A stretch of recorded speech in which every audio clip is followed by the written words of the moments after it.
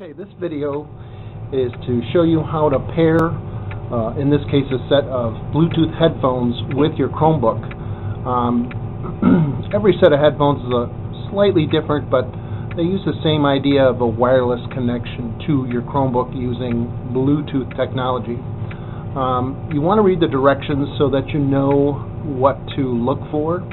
So this device, pretty simple, only has 3 buttons on it and a little indicator light. So to get this started, I'm going to press this button and we're going to look here and you're going to see that it's flashing blue and red. That's pretty typical for a Bluetooth device.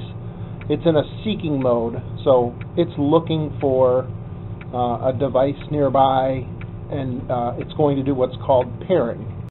So you're now seeing the screen, and I'm going to go over here. My Bluetooth happens to be disabled, so on the Chromebook itself it's turned off.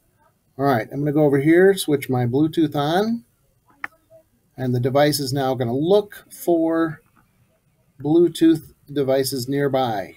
Well, the nut is a tracker that I have. Keeps track of my things, so it found that. It found the activity tracker that's on my wrist. Good job. And down here we have BE1001. That is the name of these. Now, how do I know this? Because I read the directions, or at least glanced at them, enough to know that when this thing is found, other devices find it as BE1001. So I'm going to click on it, and you'll see that it says it's connecting. I'll see that it says green, and it's connected. So now the sound out is going through these headphones.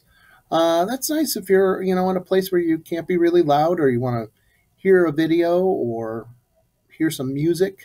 You're not disturbing anyone by wearing these Bluetooth headphones. And again, this is a patience thing. Once you find it once and pair with it once, it will remember that it paired with it.